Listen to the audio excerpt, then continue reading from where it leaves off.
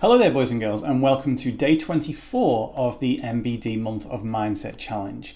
Today's challenge is Splurge. Now, Splurge obviously means to spend a bit of money, okay? Now, I want you to make sure that whatever you do, it's within your means. So a bit of money doesn't necessarily have to be going out and buying yourself a new Ferrari or anything ridiculous like that. It doesn't even have to be buying a model Ferrari. It can just be buying yourself something, even if it's just like an extra pack of biscuits or something like that, just to enjoy with your cup of tea over the next few days.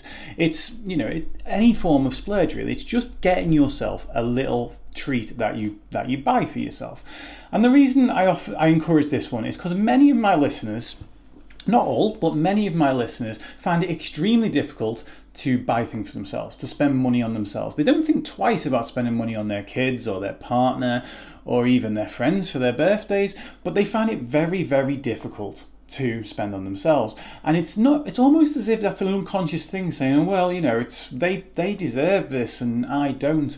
Well, no, you do too. You definitely do. And there's nothing wrong with treating ourselves from time to time. Again, I think it comes from one of those things where we want to stay away from appearing materialistic. So we shy away from actually ever spending money on ourselves or buying ourselves things. And the thing is, between actually treating yourself and being materialistic, there's this giant space, as there is with many of these things. The same as when we talk about being big-headed versus self-deprecation. There's this giant space in the middle that you can occupy. And if you are thinking that way, oh, I just don't want to be big-headed about it, I don't want to be materialistic, chances are you're probably never going to be, okay? That doesn't mean you can't buy yourself anything ever. Now, the thing is, the places I like to go with this is buying yourself something that actually helps make something that you already do that little bit better.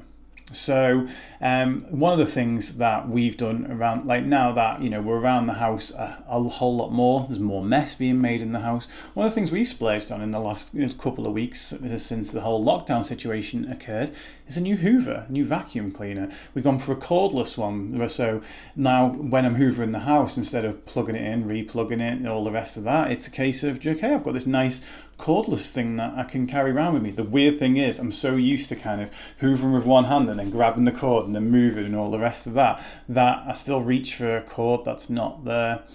Yeah, that was actually quite a reasonably big splurge in terms of the financial side of it, but the return on the investment on that is going to be fantastic, and it makes hoovering for me a much more enjoyable experience. I slap my headphones in, listen to podcasts, like the only time I'm doing it right now, and yeah, there's loads of things like that. The other thing that I've splurged on is I spent £30 on 4 jigsaws.